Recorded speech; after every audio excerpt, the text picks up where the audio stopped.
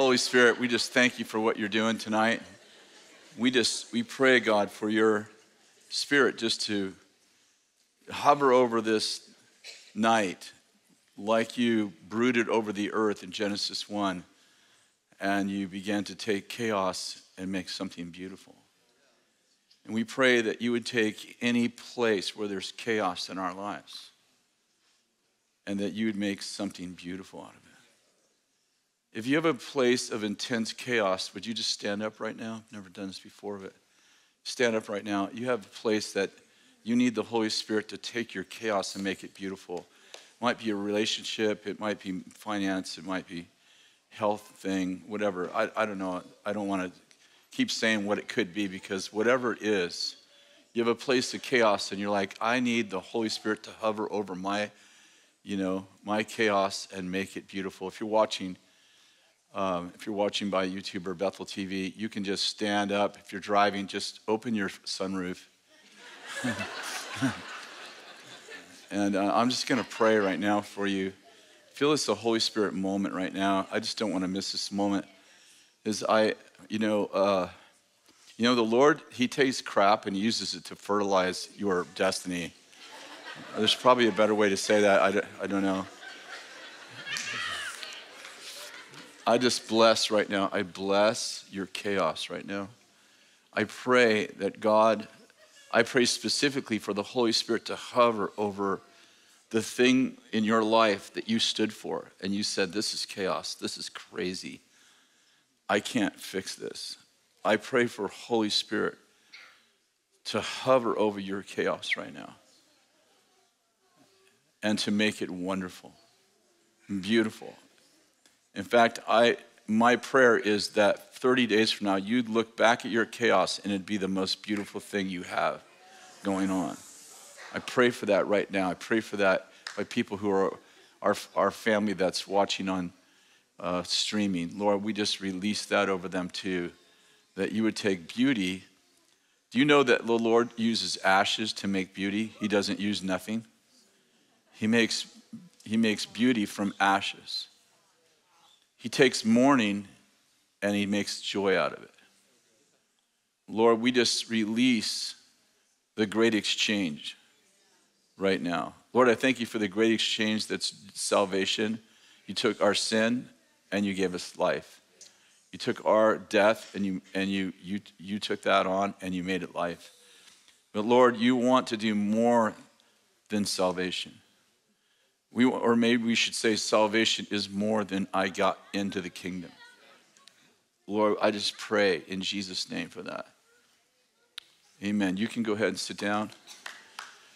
I have a message.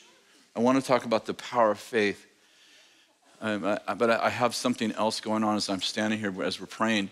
Romans 8:28 says, all things work together for good for those who love God and are called according to his purposes. All things work together. All things. Everybody say things. I want you to say out loud, my things work together for good. Because I love God. And I'm called according to his purpose. And the next verse says, for whom he foreknew, he predestined. And whom he predestined, he called. And whom he called, he justified. And whom he justified, he glorified. So I'm pointing out that whom he foreknew, he predestined. You say, God made me choose him. No, he didn't. He knew you would choose him, so he chose you first.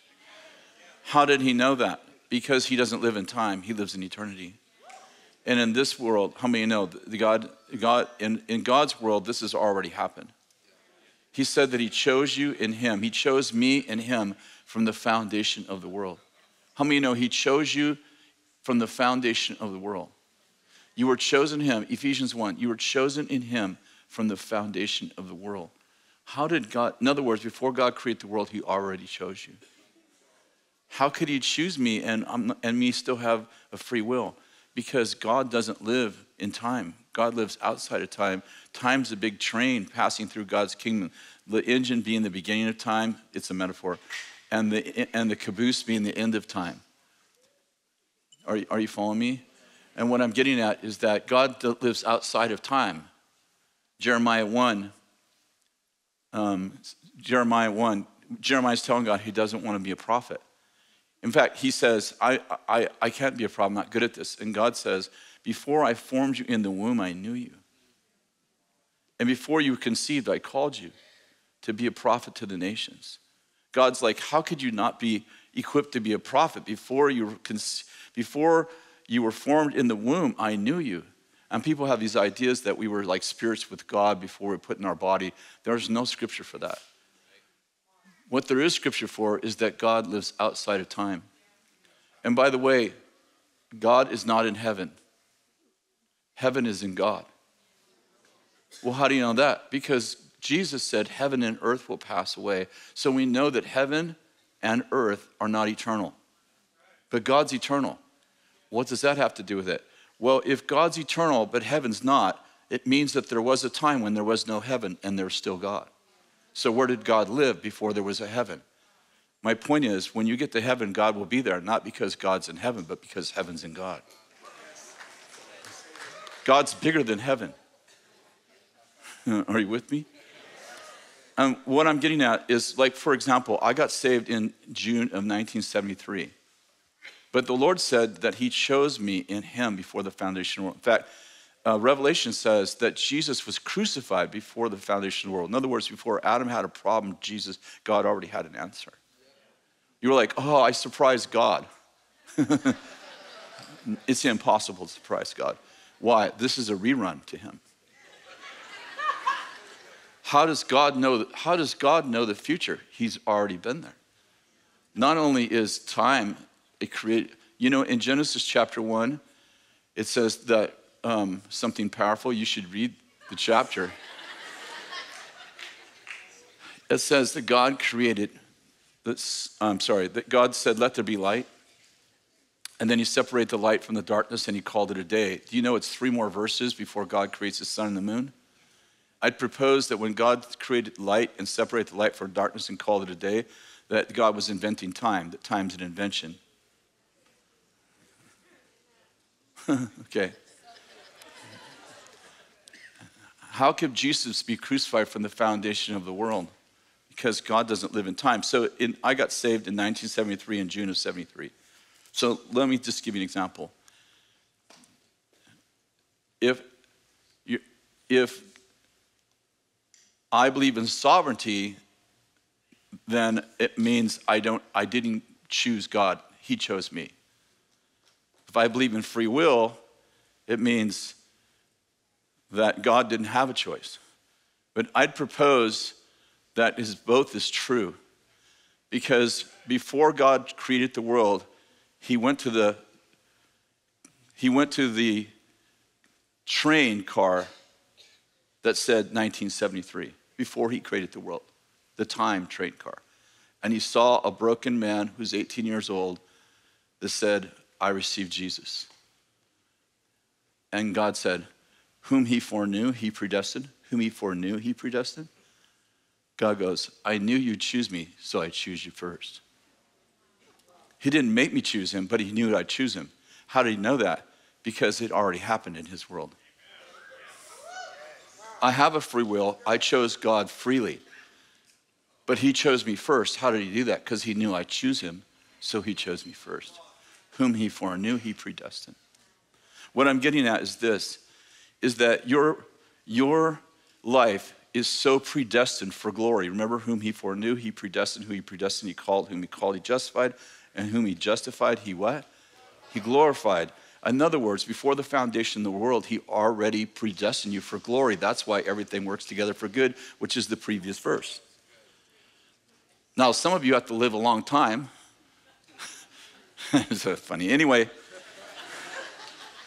I'm sorry, I'm not on my notes at all. We may not get there, but I just feel to say that all things work together for good. Like all your things work together for good. How many of you know, if it's not good, everything works together for good in the end, so if it's not good, it ain't the end. There's somebody in here, you have a daughter who's like, she's on drugs and she's living in the street, and yet there was a prophecy over her when she was born. I don't know who that is in here, but You're worried about her. And I wouldn't worry about her because this is not the last chapter in the book. She's working on her testimony. And this will be her ministry. She will go back to the place where she was broken, and she will call many out of the cesspool of brokenness and drugs and lead them into a place of restoration. That's a good word. I feel to tell you the story. I've shared it recently, so you may have heard it, but you know I'm here, right? In front of y'all. And when I was, Kathy and I got married, I met Kathy when she was 12. I know you know the story. We got engaged when she was 13. It's a true story. We got married when she was 17. She had to graduate early from high school because her parents said you have to finish high school, so she graduated in 3 years. And I was 20 and she was 17. And we were married, we got married, and then a year and a half later, I had a nervous breakdown that lasted 3.5 years. And it was really bad, and we moved. We had, when we were on our honeymoon, we had went to a little place called Lewiston, which is 10, 15 minutes from Weaverville. We went there fishing because our boss that we worked for knew someone there. So we went there fishing. And then when I had a nervous breakdown, we lived in the Bay Area, lived in San Jose, and everything was so, fast paced. And I was about a year and a half in my nervous breakdown, and I worked every day, but I had probably 20 panic attacks a day. I didn't sleep for 3.5 years, more than an hour a night, and I couldn't keep food in me. It was really, really bad. And then the last year, I started seeing demons. They come in my room. I mean, I wasn't hallucinating. Like, they would come in my room and knock pictures off the wall and turn the lights on and off. Kathy could tell you the whole thing. I mean, it actually happened. I wasn't hallucinating or schizophrenic. Anyway, we went through, but here's the point. When a year into my nervous breakdown, I was managing a repair shop, and I said to Kathy, I got to get out of here so I can get well. Where shall we move? Well, when we were kids, before we got married, Kathy was like, man, I want to live like Little House on the Prairie. Like we were in the city, and she wanted horses. And I was like, I just want to go someplace where the birds fly really slow and where there's no traffic. And so we're in the middle of this terrible year, right? Not the year we got married, but about a year and a half later. And I said, why don't we move to Weaverville or Lewiston? Like, why don't we just move? Because I'm getting worse. So we just literally put our house up for sale. I went in, I gave my boss my notice. I put my house up for sale. We put our house up for sale. It sold 3 times the first day for more than we put it up for. And then I went in, I gave my notice to my boss first, and then we put the house up for sale. The next day I go in, and my boss says, I'm selling this business and I'm moving to Weaverville with you. So he moved with us, opened another shop. I went to work for him again, ultimately worked for him for 7 years. But I'm telling you the whole story because we moved to a little town called Lewiston. By the way, I bought a house. Kathy didn't even see it. There was no cell phones. So I went to look for a house and bought it and then said, hey, I bought us a house. Yeah, that didn't go so well.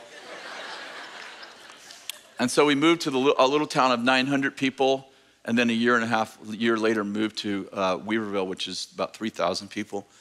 Anyway, the reason I tell you that story is because a year after we moved there, we started going to this little church of 40 people called, it was Assembly of God Church, and it was like a holy roller church.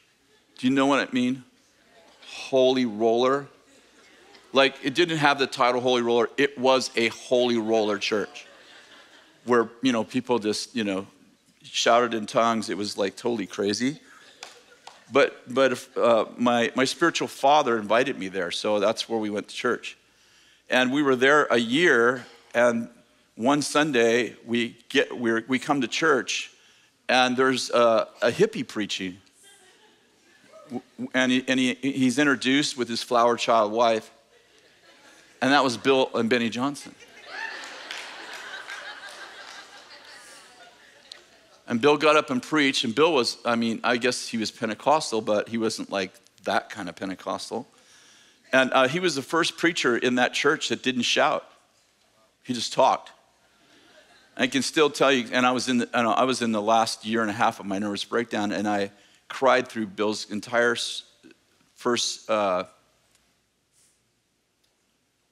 sermon. And I went home that day, and I said to Kathy, I love that man. I don't know who this man is, but I love this man. Within a month, we were best friends. And we were together 5 days out of 7. We lived with him for 6 months. And what I'm getting at is that if I hadn't had a nervous breakdown, I wouldn't have moved to Lewiston. If I didn't move to Lewiston, I wouldn't have met Bill. If I didn't meet Bill, I wouldn't be here. I'd still be fixing cars. My thing was a nervous breakdown, but God made my thing work together for good for me.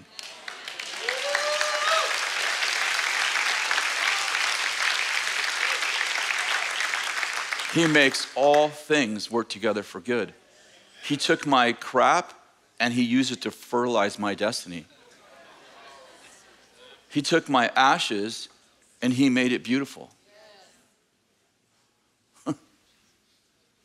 That's a crazy story. We went into business because God gave me 5 prophecies in 1 week that I was going to go into business. And then Charlie Harper, if you know Charlie, he's on our staff. Charlie Harper had a dream that I owned this 76 station. And I said, I don't want to be in business. I want to be in the ministry. This is a true story. So I had 4 prophecies in a week. And then Charlie had a dream. I had 4 prophecies in a week about going into business, which I didn't want to go into business. And then Charlie had a dream. He was taking me to work one day because I was working on my own car in my shop. And so he said, I'll take you to work. So he took me to work. We passed the 76 station. And he said, I had a dream last night that you own the 76 station. By the way, Charlie, to this day, cannot remember that dream. And I said to Charlie, I don't want to be in business. He said, well, I'm just telling you, I had this dream. It was on Friday that he drove me there. The reason I know that is because I got to work, and 2 hours later, the guy who owned the 76 station, who I had never met, called me, who isn't a Christian, and said, I'm selling my station, and I believe you're supposed to buy it.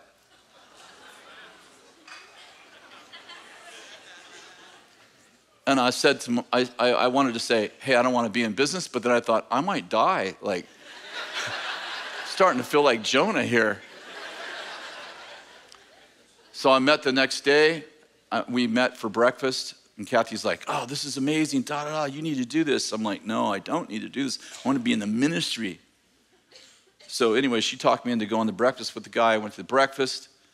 It was going to be $47,000 to buy the business, which I had no money. And then he said, well, I'll carry it if you put down $9,000. And I was really excited because I didn't have $9,000. And I didn't want to be in business. I wanted to be in the ministry. I go home. Kathy's like, what? She was all, what happened? What did he say? I said, well, it's going to be $47,000 and he wants $9,000 down. And Kathy goes, you should call your grandmother. She'll give you the money. I said, my grandmother, I love my grandmother. She's in heaven now watching the sermon. My grandmother is known for frugalness, not generosity. So I call my grandmother, and I, of course, didn't tell her. She, at the time, wasn't a Christian, so I didn't tell her anything about God. I just said, hey, I have an opportunity to buy the station. By the way, my grandfather, her husband, owned the first service station in the Bay Area. It was called the Flying A Station. So I told my grandmother about this opportunity, and I said, I need to borrow $9,000. And she said, well, I'll call you back. And so the next day she called back, and she said, hey, I can't lend you $9,000. I said, okay, no problem. I'm thinking, all right, I'm going to be in the ministry. She said, but I'll give it to you. I'll give it to you, but you just can't tell the other grandkids. They all know now. So she gave me $9,000. I went in and told my boss that I was working in a tire shop with Danny Silk. That's a whole nother story. I was working with Danny Silk. Danny was 16 at the time, and he did absolutely not know God. Let me just say this, absolutely did not know God. I witnessed to him every day. He was a drug addict and sold drugs, and he absolutely drove him crazy. I went in and told my boss that I was going to buy the station, and I would give him a 2 months notice, and he fired me on the spot. Best thing that could ever happen to me. So I went back and told the guy I was buying the station from that I got fired. I'd never been fired in my life. And he said, well, why don't you just take the station now? And we'll have a 30-day escrow, and you just pay me at the end of the escrow, and you can run it right now. So I ran the station under his name. I'm telling you all these details for a reason. I ran the station under his name for 30 days, and we had to put $9,000 down, right? Well, I used $1,300 of the $9,000 to run the business because we had no money. And I figured I'd just make it back in 30 days, but I couldn't. So on the 27th day, he said, you got to put the money in escrow. And then the 28th day, you need to put the money in escrow. And every day, I'm like, yeah, no problem. 28th day, 29th day. On the 30th day, he came early in the morning. He said, you have to put the $9,000 in the escrow so it can close today. I said, yeah, no problem. And I went in the back room, I laid on the floor and cried and said, you got me in this mess. I want to be in the ministry.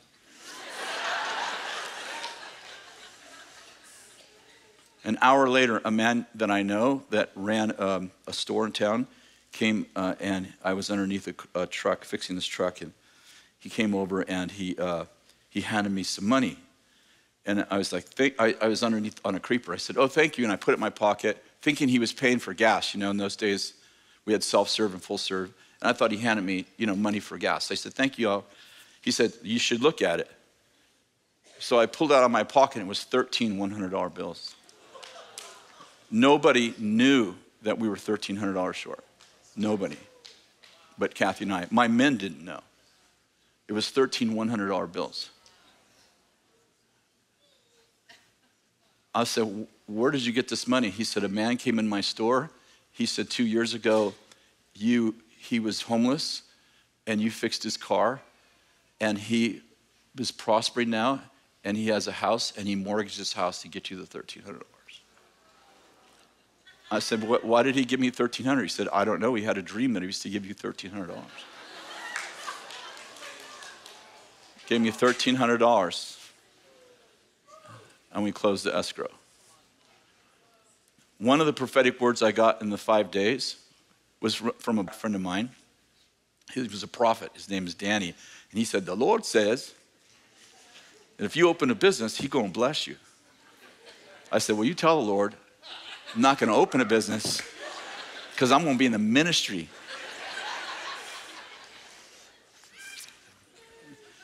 And 7 days later, I was in business.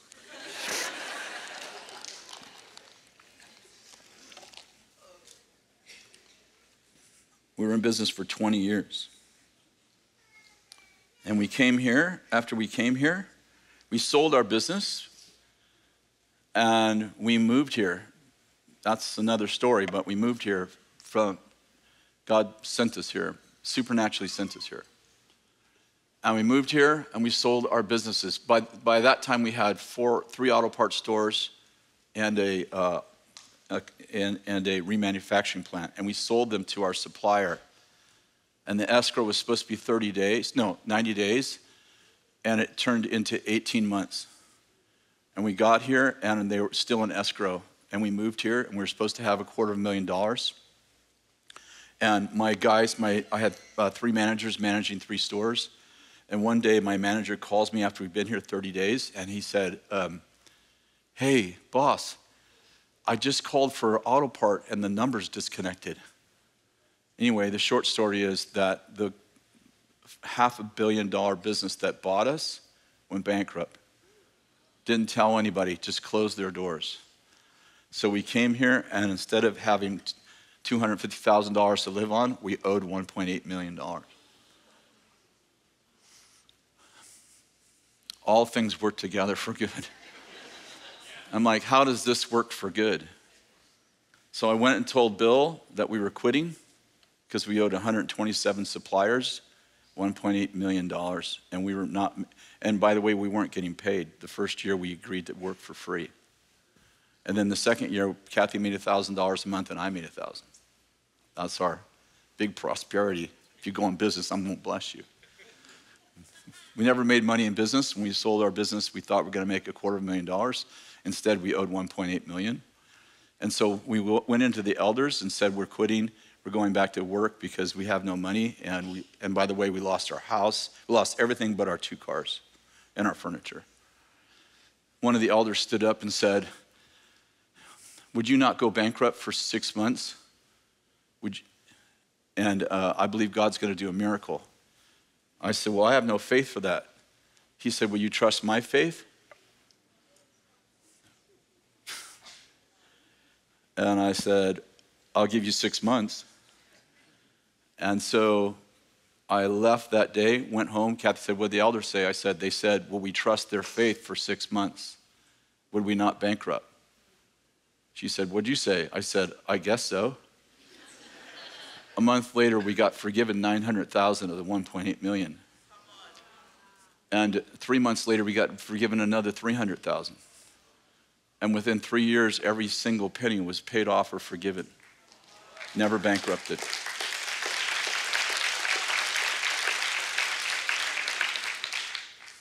And then God began to teach us how to prosper. And God took the years of faithfulness. We always tithed. We always gave 20% of our income to the Lord, even when we were in trouble financially. And the Lord said, I'm going to return this to you 1,000 times. For 22 years, all it was is tough financial times. In the 23rd year, I wrote a book, became a bestseller. I made $200,000 that year, more money than I'd made in 3 years in any business we owned. I wrote another book. Pretty soon the Lord blessed our writing. I'd never written anything in my life that anyone wanted to read. A lady came in the back of the church. I was here 1 year. Came to the back of the church after a Sunday night service, and she said, I have a word for you. And she was shaking. I said, okay. She said, I'm nervous about giving it. Lady, just give it to me. I'm just a person. She said, all right, here it is. The Lord's going to give you the mantle of C.S. Lewis, and you're going to write books, and people are going to read them. I said, well, that would be a miracle because I can't spell, and I can't type, and I don't write. She said, well, I'm sorry. I said, no. I said, I just said it would be a miracle. And I wrote a book, and it was a miracle. And my book sold, and that was a bigger miracle. And the Lord just began to prosper us. And what I'm getting at is that we learned things in poverty that helped us navigate prosperity. Do you know what I'm saying? And you might be sitting here. I'm sorry, I'm totally off message. I don't even know what I'm preaching on. I just feel like to tell you these stories. I've told these stories hundreds of times, but I just felt to tell you this story.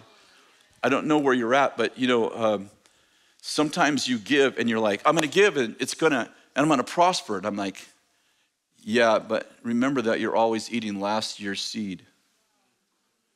And sometimes you give and you're sometimes you're planting corn and sometimes you're planting apple trees. When my grandfather was a farmer, I'm just telling stories, sorry. My grandfather was a farmer. When I was 15, he was farming peaches. And when I was 15, we tore all the peach trees out because peaches were, none of the canneries wanted to buy peaches. They were really low priced. Nobody wanted them. And so my grandfather tore all the peaches out of his entire orchard, and we planted walnuts. I was a kid. I was 15. I didn't know what we were doing. I just helped my grandfather. He lived on the farm in the summers. So one summer we tore out all these trees and we planted walnuts the next year. Well, I understand that those walnut trees did not produce fruit for the next 5 years. None. I mean, not worth picking. And then it was 5 years later that we actually started picking walnuts. And I was 20 years old, and all my family would go during harvest time for 2 weeks, and we would all pick walnuts. What I'm pointing out is that in the agricultural age, people understood that sometimes you're planting tomatoes, and I don't know what, 2 months later you get tomatoes, or 3, or whatever it is. But when you're planting walnut trees, and by the way, these walnut trees were already 2 years old, they weren't nothing. He didn't plant a seed. That would have probably been, 7 years or something. But when you're planting walnut trees, you don't get walnuts for 7 years. And you don't walk out there and go, man, serve the Lord and nothing happened. Or look at this tree. All it's got is leaves. It's a stupid tree. No, you realize that you planted something that's going to last generations. But it's going to be, half of a decade before you reap any reward from that tree. I just love that I didn't understand it at the time. I didn't understand that my grandfather had a vision. He understood that even though the peach price was low, that the walnut price would be 0 for 5 years, but he planted for a future. And what I'm getting at is that oftentimes we do something today and we're like, it didn't work. I have students like, it's funny, we live in an instant gratification generation. You go to a fast food restaurant, you don't get your food in 7 minutes, you're like, this is fast food, what the heck? Right?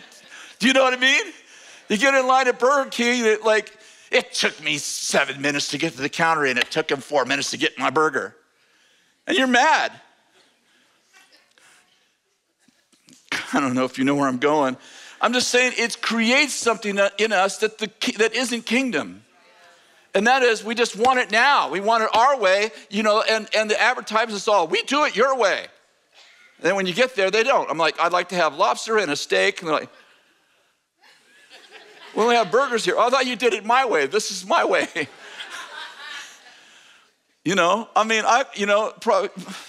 I'm 67. I grew up in a house. There was no such thing as fast food till I was in my teen years. I'd never ate in a restaurant till I was 15. My grandmother cooked, and it's like, hey, Grandma, what's for dinner? We're having chicken. Oh, I don't like chicken. Okay, well, tomorrow we're having roast, so you can wait till tomorrow and eat, or you can eat chicken. I'm hungry. You got 2 hours. I'll have it done in 2 hours. Like, there's no such thing in fast food, and we don't do it your way. I'm trying to say that culture has created an unreasonable idea of how God answers prayer and how we live in the kingdom. And we have this idea that I'm gonna do something, I'm gonna give some money away. Didn't work. I'm like, you're planting for a generation. It isn't just all about you. It's about our Father. Give us daily bread. Sometimes you're planting for the next generation. Sometimes you're like my grandfather and you gotta have a 5, 7, 10-year vision. You gotta be right now, peaches are better than having walnuts that are nothing. But my grandfather was like, yes, but 5 years from now, we're gonna have a rich crop that's gonna pay a lot of money. But right now, we have to take care of it and fertilize it. Are you with me? I'm saying all things work together for good. You just got to give it some time. We don't even know anything about perseverance anymore. Students come up, and our teams could tell you, because they're more in their life than I am. They come up and like, I've been praying for God to give me a man. Well, if you're a woman, God said, be fishers of men. scriptural. It's in the Bible.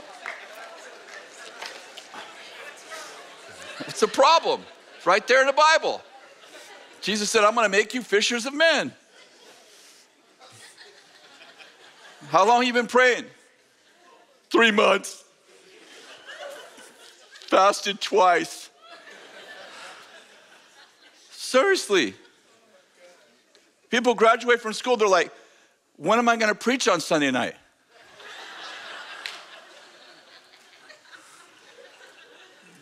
They're mad because no, I got invited to a church of 200 people. I want to work in a big church. Well, goody for you. I'm just pointing out, like, there's, you know, we believe in miracles, but one of them isn't that everything's going to be instant for you, or for me, or for any of us. I'm just pointing out that these are the years. You know, David was anointed king. It was 17 years before he became king. You know why? They had a king. Excuse me, I've been anointed king. This is how people think now. I'm 15. I've been anointed king. I got no freaking experience, but I should be king. You know how David learned to be king? By running from a king for 17 years. Guy wanted to kill him. God's like, I'm going to put you through school first. I'm just saying, you got to understand that God, he don't think like you. You know, Jesus said, I'll be right back. It's been like, what, 2,000 years?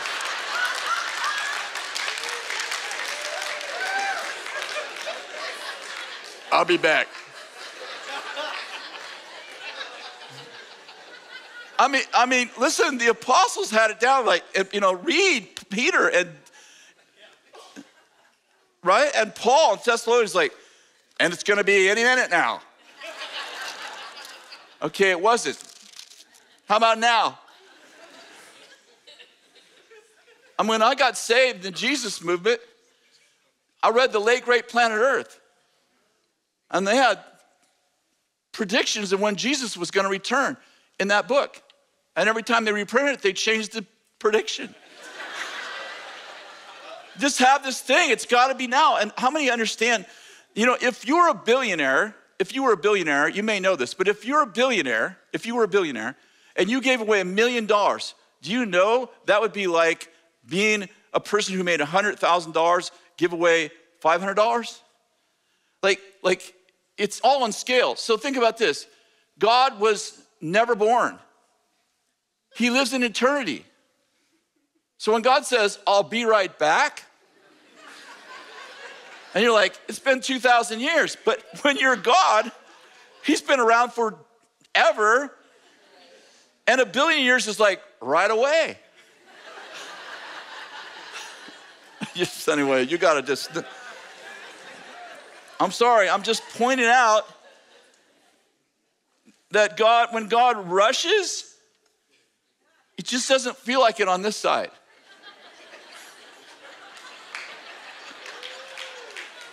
Do you know what I mean? And you think, well, if God's in it, it's gonna work out perfectly. It don't.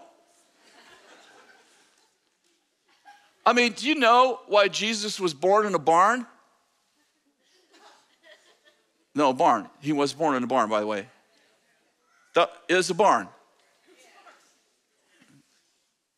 A manger is a barn. It's just a beautiful name for it. Jesus was born in a manger. It's a bunch of crap. A bunch of crap. We have horses, I can tell you. Do you know why he was born in a manger? Because they went to Jerusalem for the census and they forgot to get a hotel reservation. And Jesus was crucified from the foundation of the world and God forgot to get a hotel for him. I mean, you would think that if you planned for Jesus to be born at an exact time, it would go perfectly. And at least there'd be like a cancellation where you could get in.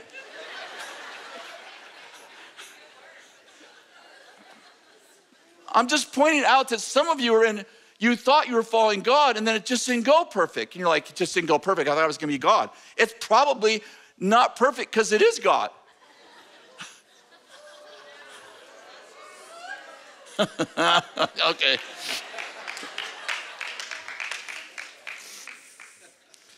Joseph in the Old Testament had a dream that he was going to be a ruler. You know this story? It was a fulfillment of a promise to Abraham that he was going to be a father of many nations. Do you remember this? God said to him, no longer, am I boring you? God said to Abram, no longer shall your name be Abram, your name shall be Abraham, for you shall be the father of many nations. And then he said, 3 verses later, no longer shall you call your wife Sarai, but she shall be called Sarah, for she shall be a mother to many nations. That was the promise. You know what the problem was? Couldn't have kids. I don't know. Have you ever noticed that oftentimes your situation is opposite your prophecies? God's like, you're going to be a father of nations. Awesome. Come on, Sarah, let's do this. Let's pursue some children. Can't get pregnant. Are you following me at all? I'm not even talking about Sarah, I'm talking about you. And do you know that Sarah got pregnant after menopause?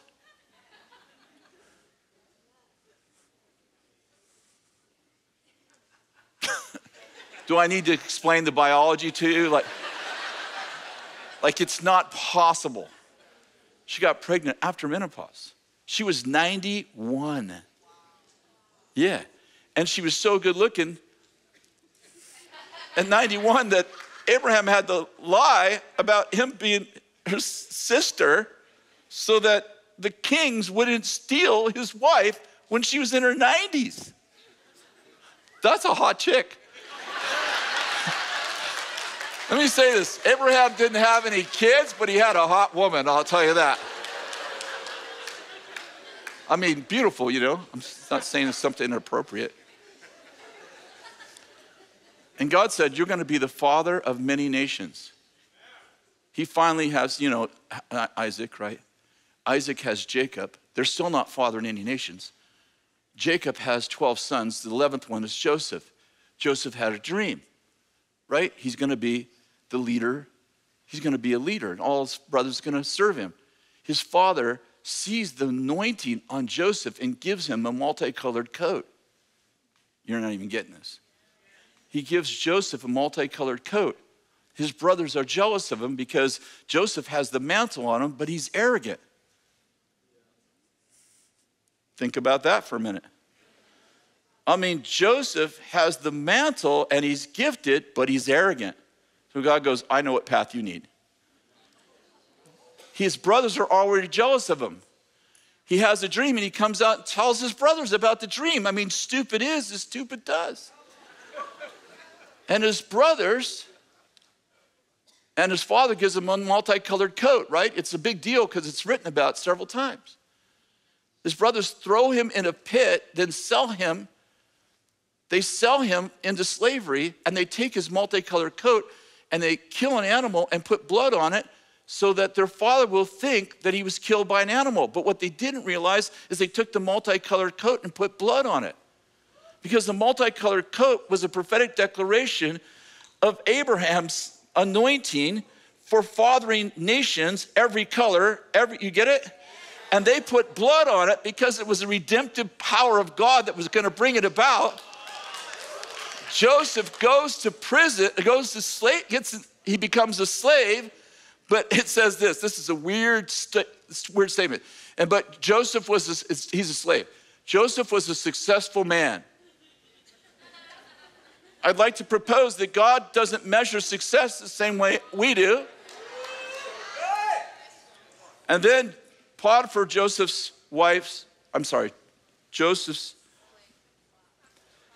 leader's wife, tries to seduce him. He runs away because he's faithful. She yells rape. He ends up in prison. Follow me. All things work together for good. it looks like Joe's going the wrong direction from his prophecy. But guess who ends up in the prison? It's the king's prison, because Potiphar is the king's servant. Are you with me? It's a white collar prison. And the king throws two of his guys in prison, and they meet Joe. Are you with me? And they both have dreams. And what is Joe good at besides making his brothers mad? He can interpret dreams. And they just happen to have dreams in the same prison he's in. Are you with me at all? And Joe interprets their dreams accurately. One guy dies, just as Joe said. The other guy gets promoted back to the king and totally forgets about Joseph. Because Joseph goes, I'm going to interpret this dream, but you're going to tell the king I'm in here. But he doesn't. Then the king has a dream. And the king, fat calves and skinny calves from Ross. And he's like, he knows. Is this boring? The king knows. This is really weird. The king has a dream. The king knows that the dream is divine, even though he doesn't believe in Yahweh. He doesn't know what the dream means, but he knows that it has something to do with the destiny of his nation. So he's troubled. Is this weird? And he starts telling all of his guys, I had this dream, man, I don't know. I got to find someone who knows about this dream. And he's so troubled over a dream because he can't figure out what it means, but he knows it's divine. And finally, the cupbearer goes, hey, dreams. I know somebody. Let's see, where was this? Oh, prison. I know this guy that does dreams. Yeah. And they called Joe to interpret the king's dream. All things, everybody say, all things. All things work together for good. Say that. All things work together for good. They called Joe, who happens to be in the same prison as the king's cupbearer, and he's there because he supposedly raped Potiphar's wife, which he didn't do. But the way he gets there is because he's so freaking arrogant that his brothers can't even stand him. So they sell him, and it looks like everything's going wrong, but it's actually going right. If his brothers didn't hate him, he wouldn't be in slavery. And if he wasn't in slavery, he wouldn't be in prison. And if he wasn't in prison, he wouldn't have met the cupbearer, interpret the dream. And if he wouldn't interpret the cupbearer's dreams, he wouldn't have got a chance to interpret the king's dream. And if he didn't interpret the king's dream, he wouldn't be a father of a nation. Sometimes you think you're losing, well, you're freaking winning.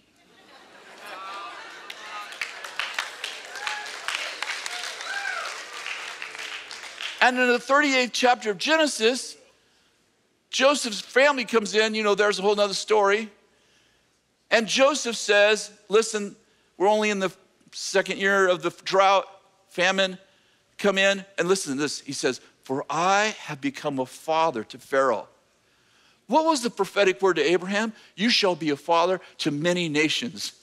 How many know Joseph was the first fulfillment with his multicolored coat covered in blood to be a father to a nation that was a Gentile nation? And how did he get there? Through the back door.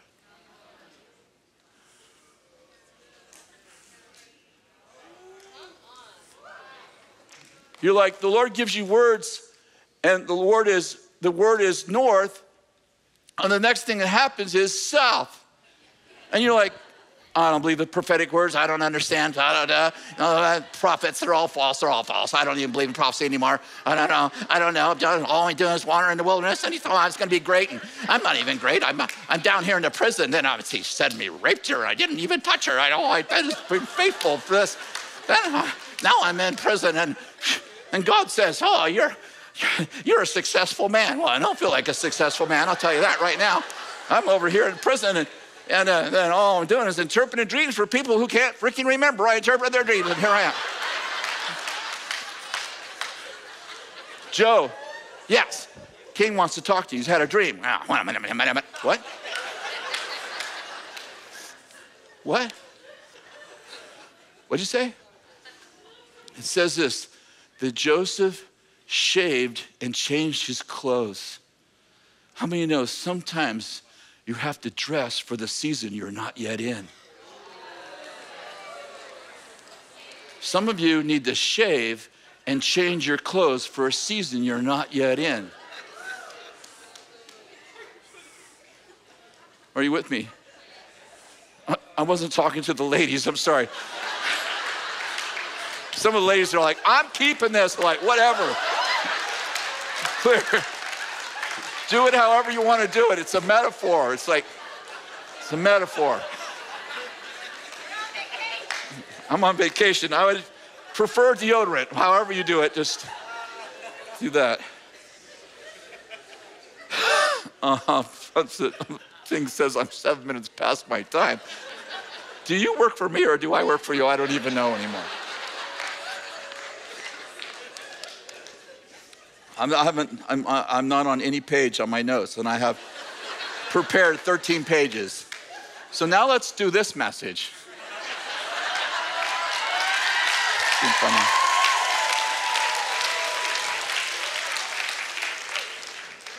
Listen, complete spontaneous message. I don't know what you're in the middle of, but I know this one thing. All things work together for good. All things work together for good. Well, what if I die? You'll go to heaven.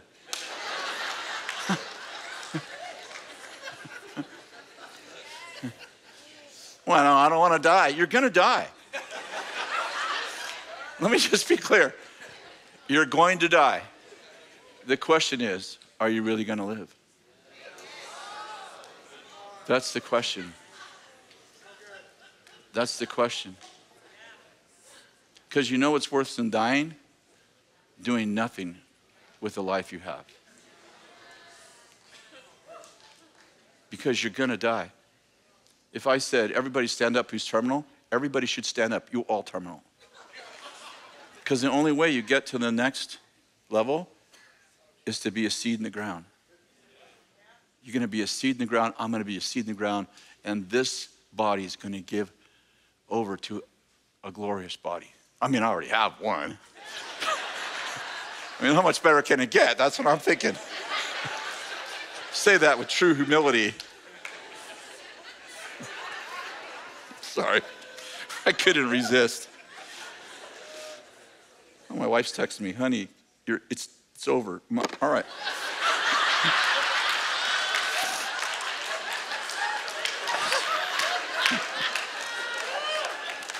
I'm joking, she didn't text me.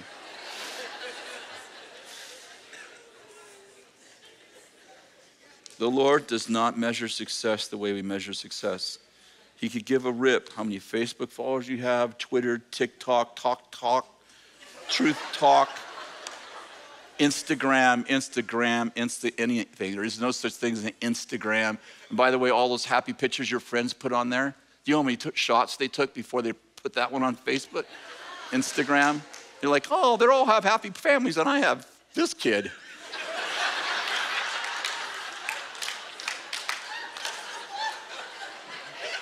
You all know what I'm talking about, right? You're like, how come they're all cute? Because they worked on it for 2 hours, making those kids smile for 5-second snapshot. Nobody takes it like, okay, let's take a horrible picture. Oh, you look terrible. That'll look good on Instagram. Nobody takes their worst moment, and it creates an unreal sense of failure. Are you with me? I need to get some advertising here and get some more people on my Instagram so I could impress God. You spend an hour in the mirror and I don't even notice. How's my hair look? It's the same way it looked when you woke up. It's all good.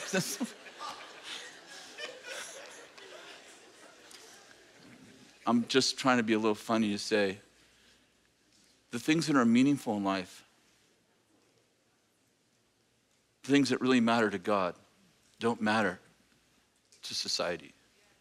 And the things that really matter to society, I mean, just think about it. What's the highest paying jobs in the world? Catching a football. Wow. And we have 24-hour talk radio and talk shows to talk about how he did or didn't catch it. And guess who watches it? Dumbo here. These are not things God cares about. He doesn't have a high value system for entertaining you or me. Okay, I need to just crash this plane.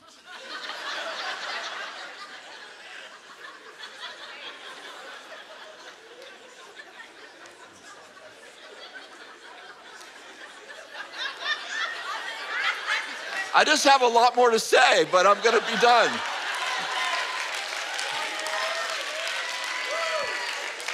If you watch,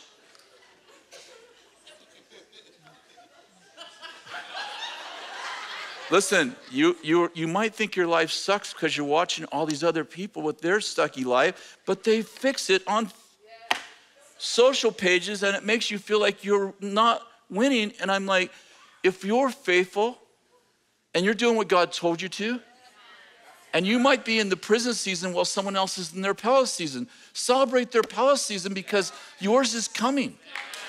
Are you with me? You might be Abraham and Sarah and you're like, God promises children. And it's like, you're not even 90 yet. Your day's coming. Like, just hang on. Just keep trying. Work on it. I'm just pointing out that sometimes between the promise and the palace is the process. And that process is often different than you think it's going to be. The students ask all the time, did you know that you'd be one of the leaders of a movement? I mean, I have to keep from laughing. I was building an automotive chain. It's a chain smoker. I didn't even want to be, I am unqualified. You could tell how unqualified I am. I'm not even on one page of these notes tonight. And I did something spontaneous instead of do notes that make sense. And you were here watching me. If you're being faithful to what you think God told you. But what if it's wrong? God still rewards faithfulness. If you're faithful to what you think God told you with your whole heart, remember that this is an ecosystem. David wrote, the word of the Lord tested Joseph. He wrote this in the Psalms. The word of the Lord tested Joseph until his word came to pass. The word of the Lord tested Joseph till his word came to pass. I'd propose that if Joseph hadn't been through all of that, he couldn't have stayed in the palace. Because sometimes we get around the process through being impatient, and we get to the palace just as God said, but 2 years later, we're out because we didn't do it his way. Satan offered Jesus in Luke 4, if you bow down and worship me, I will give you all the kingdoms of the world, for they have been given to me. How many know that's what God was giving him, all the kingdoms of the world? He could have got it 3 years earlier if he would have worshiped Satan. Instead, he had to do it through crucifixion. How many know you can't just get there? You have to get there the right way. You can't bully your way into your promise. Joseph tried that. I would propose that Joseph didn't need to go to prison. Joseph didn't need to be sold into slavery. His attitude determined his process. His arrogance created a process that God had no choice but to take him low because he felt like he was so high. And God said, you're the right guy, but you got the wrong attitude, boy. And God knows how to take care of a wrong attitude. After 67 years, I can tell you, the woodshed's not fun. And anybody in here that's older than about 30 knows that. That there are ways. God's like, you're the right guy. You're the right woman. And God has a way to making sure you have the right attitude when you get the right job. Would you stand? I'm going to pray for you.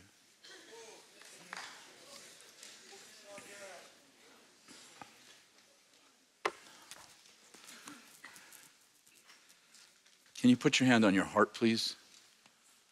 I want you to say this out loud, but listen, here's what I don't want you to do. I don't want you just to say it. I want you to close your eyes for a minute.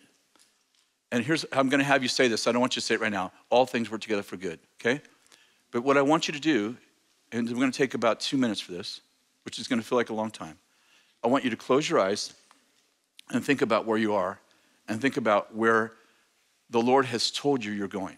Now, you may not have a specific, like, I'm going to be a ruler or I'm going to be, but you have something in your heart that looks like success. God, that's what you told me. I want you to imagine yourself there. Okay? Now, I know you're going through a challenge, you're going through a struggle, you're a distance from it, but I want you to imagine yourself, and I'll use it as a metaphor, in Joseph's position as ruler. And then, I want you to imagine it right now. Do that right now. Just take maybe it's your family's estranged, or God told you you're going to be prospering in some area, and it's actually, you can't have children. You're going to be a father of a nation, but you just can't have any kids. You know, it's just like your circumstances are polar opposite of what God said. But I want you to imagine it as if it's not that way. Are you with me so far? Now, I want you to keep your eyes closed, and I want you to look at the circumstances you're in and say, all things work together for good for those who love God and are called to his purposes. And I want you to say this, I love God and I'm called to his purposes. So I apprehend right now this promise that God will take my problem and he'll make it a promise. In Jesus' name.